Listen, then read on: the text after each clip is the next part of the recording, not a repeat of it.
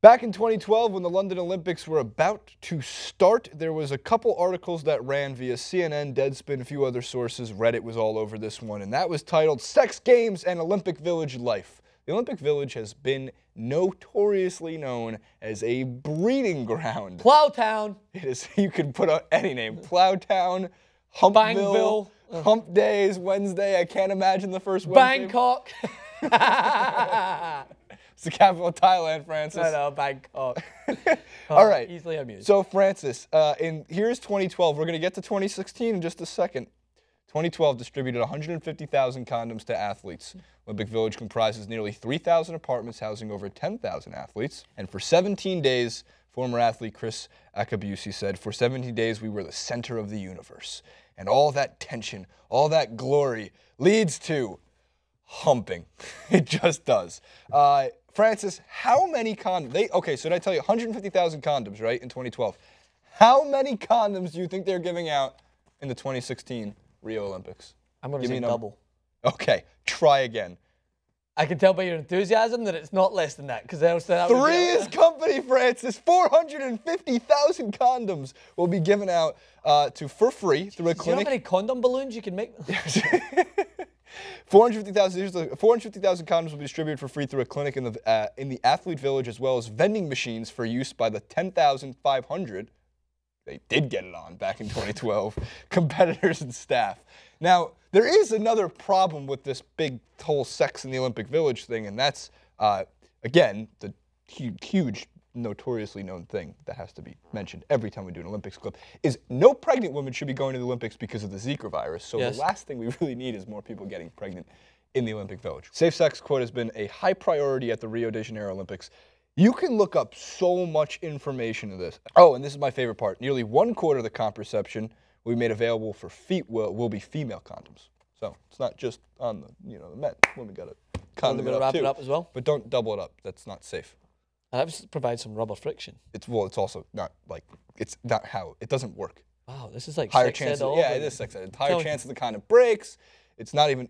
Just don't do it. Can you get a banana for me? Just put a garbage bag over it and take some duct tape. But yeah, no. So I find this fascinating. We did Rick did a clip years ago, 4 years ago, on the sex in the Olympic Village in 2012, and it's going to be the same thing coming in 2016. You get it? Do you get it? I didn't think you meant to do that. No, of course I meant to do that. All right. It's rare that we get to talk about the Olympics and have a smile on our face. Like, we've been so depressed talking about it. It's like, oh my God, the cesspool that these people have to swim in, the Zika virus, the people that are getting kicked out of their houses just to even allow for this tournament to take place. It's disgusting. It's disgraceful. But when we can talk about condoms, we can talk about sex. Yeah. It at least brings us back to the humane side that all these athletes are going to get together, and they're right. They will be the center of the universe for that time, and they get to go and enjoy themselves without the usual goings on of it, having to go to a bar and have to chat up girls. Well, it's amazing because when you look at the Olympic Village, it's kind of like it's almost like a spring break for college kids, except like you're competing for like your glory for your nation.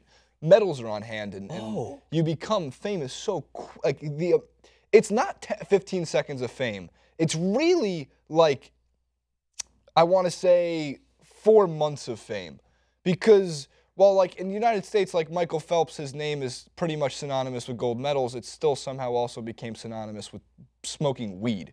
Like, people forget really quickly about Olympic athletes, which is sad because they compete for at least the Summer Olympics. They compete or they train for so long. And I think the worst thing about one of the worst things I always see in the Olympics is those who get injured, like right before. Yeah. And all that goes to waste. But even if they get injured, they still get to go, be in the Olympic Village, and if they want to, they can get it on. I was going to say, like, do you think we could just start some random and probably untrue, but kind of funny thought of conspiracy theories going on in there? Maybe they try to get involved in another to try and hinder their chances. Well, that's what I was. Well, the Russian girl might try and get with the. No offense, I'm not trying to create tension between Russian and Americans. It was just an example. Relax. Maybe the Russian girl sees the American guy. She's like, tells like our friend, I might tire him out so that he's not going to be good for the 100-meter freestyle tomorrow because me and him are doing a back and forth freestyle tonight. We're doing butterfly in bed later tonight.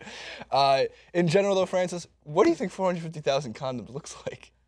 I don't know. I'm trying to not think about it. What do you think 450,000 filled condoms? Also, who's sponsoring it? What condoms are they?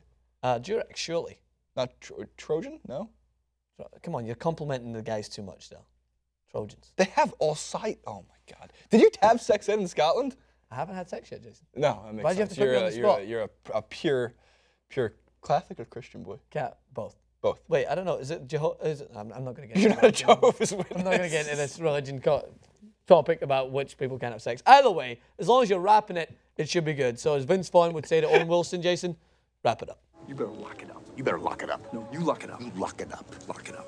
Lock it up. Subscribe, like, favorite to this video. Make sure to check us out on Facebook.com/TYT Sport. There's a video there that blew up thanks to Unilad Football for posting it. It's about the 5 types of FIFA losers that Francis and I had a fun time shooting and almost breaking many things in my apartment. The video will be here on YouTube as well, by the way. Ding, ding, ding. Oh, it's on YouTube as well. Ding, ding, ding, ding.